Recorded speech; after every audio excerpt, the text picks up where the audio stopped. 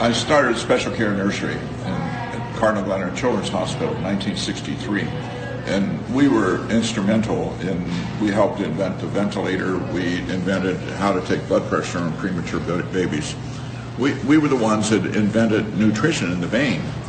We identified the need for magnesium, the need for zinc, the need for copper. Wow. And we did it with metabolic beds. We did every intake and output and did these things. So we were a leader in the field of neonatology. The hospital still is a leader in the field of neonatology. But then I had a baby, Joseph, in 1975, who had flat brain waves and was said to be brain dead. And it was suggested to stop treating him. I said, well, I don't do that. I treat babies, some live, some die, and kept treating him. And he did eventually get off the ventilator, and he went to school and he got straight A's and ran track and played baseball. And he's married, he has 3 children.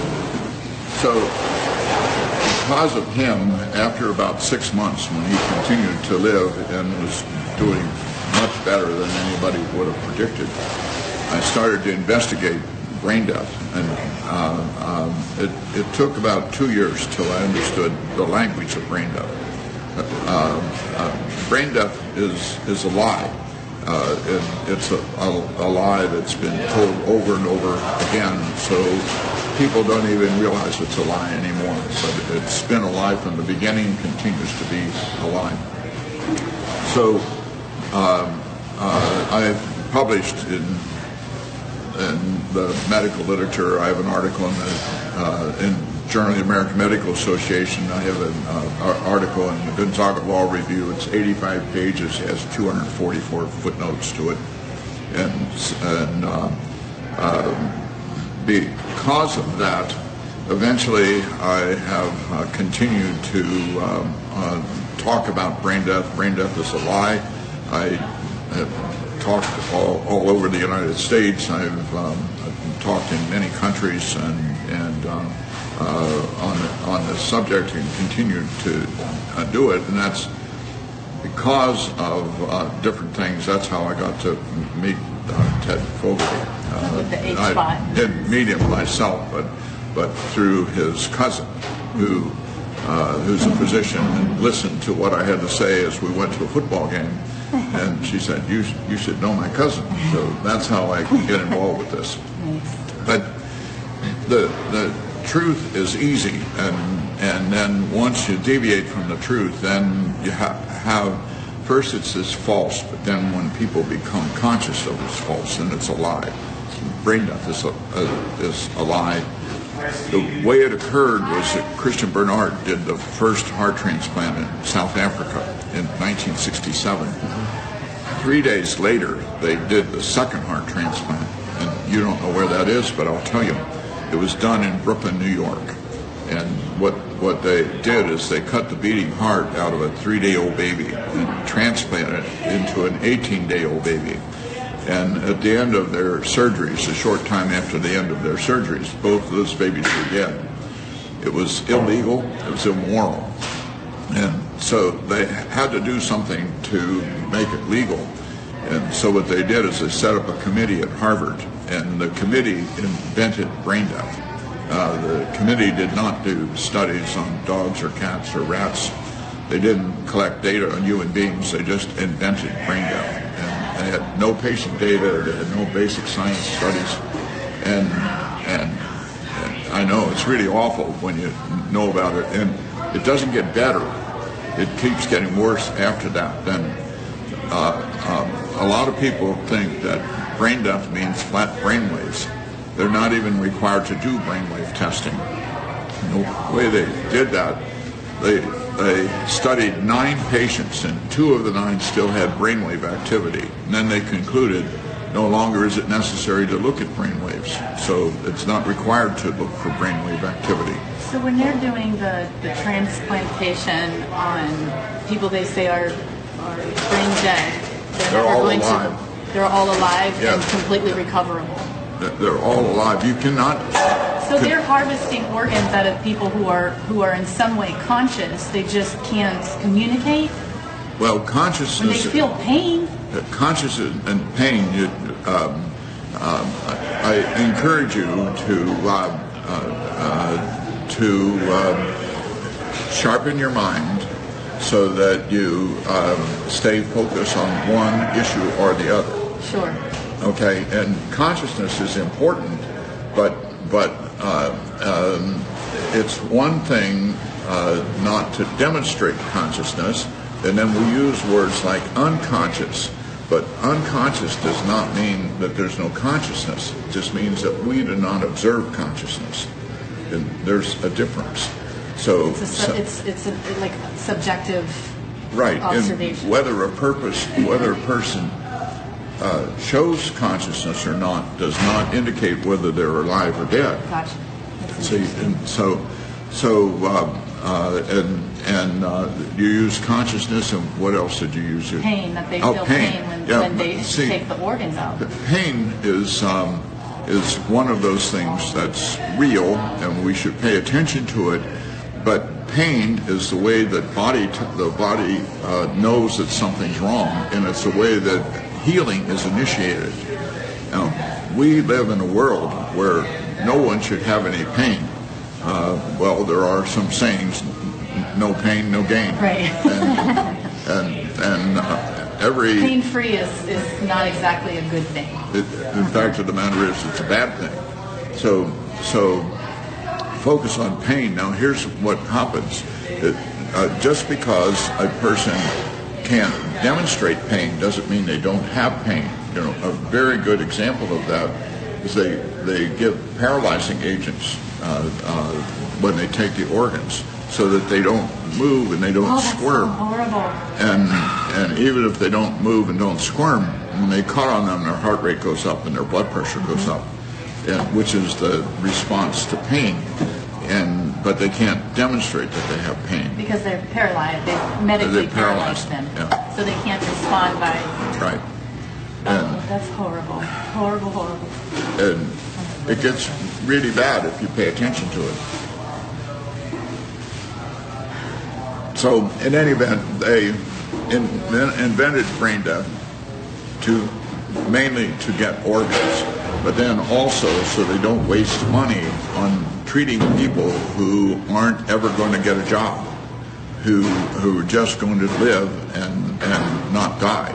And so, you see, what brain death is, it's primarily a way to get organs. No, it's no different than what they did in Germany.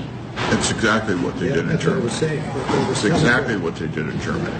And actually, in my research many years ago, when you had to do the research by going to what we call the stacks in the library to get the old journals, and I found articles in the Journal of the American Medical Association in 1919, 1920 of a doctor in Germany who wrote to Journal of the American Medical Association and telling them what the doctors were doing in Germany. He signed it the overseas correspondent and told the doctors in the United States what was going on in Germany, and that was before Hitler. So in many ways, what's going on in this country is very similar to what was going on then. And it took World War II to stop those doctors. But then what happened was that their records all went to the Russians. But no, I thought that through the Operation Paperclip, that the doctors, we brought the German doctors to the United States. Some of them came to the United States. Very few of them got charged with anything. Very, very few of the German doctors. And the German doctors were already involved in doing evil things before Hitler. Remember, I told you in 1920, Hitler didn't come into power until 1933 or 34. And Hitler was elected, by the way. Okay. Sure, yeah. He was elected and then became the dictator. And so yes, it is very similar to what was going on in Germany, and it was the German doctors. And I'm not opposed to doctors for lots of reasons, and I'm excited about many of the advances that have happened in medicine, but there's a fine line, though. There's an ethical and a moral line, right. However, in a practice. And the ethical and moral line, those are rooted in words. One is Greek and the other is Latin, and they are very similar in the sense that they both revolve around how one ought to behave. And ought is a very special word. It's rooted in the word owe. So it's how the doctor ought to behave because he owes it to his patient to behave in a certain way. So ethics and morals. And so what they've done to that, and like when I went to college and to medical school, I learned ethics. And I also studied biology. So, and biology is a study of living things. Ethics is how one ought to behave.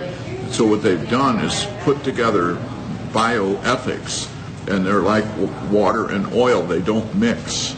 You can't mix when you're studying what's already set in place. That's biology with something with how one ought to behave. So you put them together and you get something that you can do anything you want with it, and they do. There is actually no meaning behind that. No, bioethics do what you will. is a field that they are not ethicists and they're not biologists.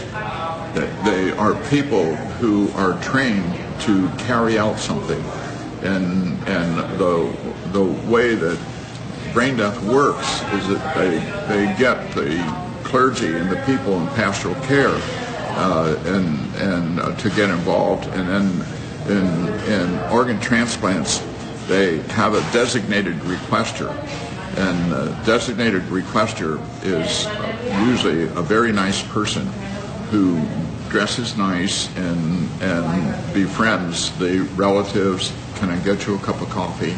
Oh, I know this has to be terrible on you. We'll do everything we can to help you. And all of that is part of getting them indoctrinated procurement to get their organs. And I need to go take a shower. see, and you cannot get any organs from a cadaver. Every organ that's transplanted is a healthy organ, and you can only get healthy organs from living persons. You cannot get any organs for transplant from a cadaver. That's why you don't put it on your license. And the things I'm telling you is that you are not allowed to hear, and because if you hear it, you will be upset, as all three of you are upset, and rightly so. You should be upset because whose organs do they want? They want the organs from certainly from all children, but especially the people who are 16 to 30, and their life is in jeopardy. If they're unconscious and on a ventilator, they're going to get their organs, and they do everything to get their organs. And once the organs are taken, you can't bring them back to life. And so what they do is they tell the relatives, well, your daughter Sally would really like to do something good, and this is a way to make something good out of this tragedy, or your son. And while they have been getting organs from accidents and gunshot wounds, they now get more organs from overdose of drugs than they do from accidents and gunshot wounds combined. There are 8 deaths a day from overdose in Ohio, and they get their organs is what they want. And so what are they doing? They're giving the policemen the Narcan to counteract the drug, which gets them into the emergency room, but it doesn't save their life. It gets them in the emergency room, and they still get their organs. And so... It's so diabolically disgusting. Oh, it really is. See, it's so bad. It makes sense. And I can't even... It's making sense. Oh my gosh. It's making sense. Yeah. now, just part of why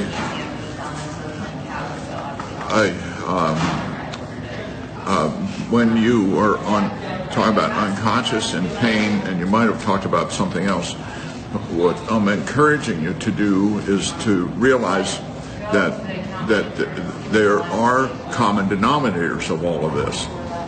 The common denominator is that each person is unique and unrepeatable and special. And a person is alive, but so are the dogs and cats running around that are alive, and so are the trees alive, but they don't have the life that the person has. And each person has that life, whether that person can walk or talk or show consciousness.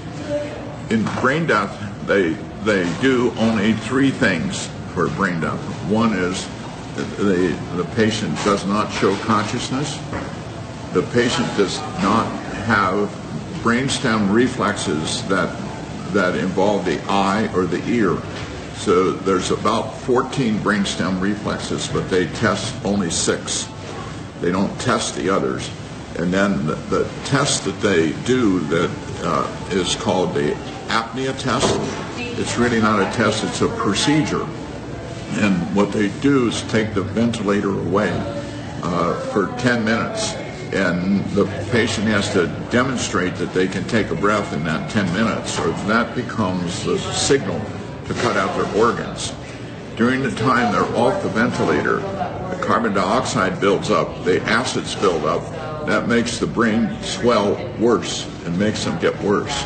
So everybody must learn, do not do an apnea test. You all must learn it now. And you have to know it. I hope you never have to use it on your relatives, but you need to learn it. Do not do an apnea test. No one should ever have the procedure of an apnea test.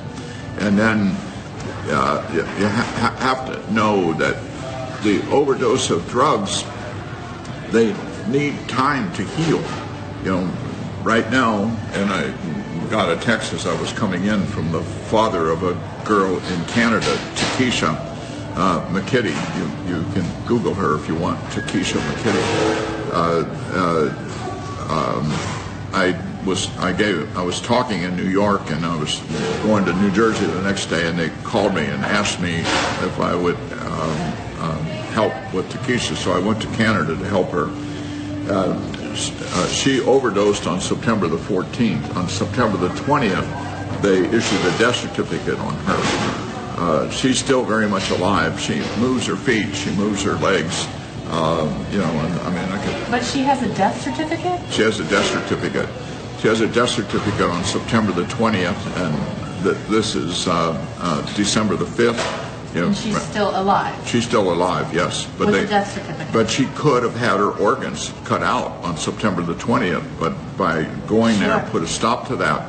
So she was not dissected. Everybody who has their organs taken, they're all dissected alive. There's no organs you can get from a cadaver.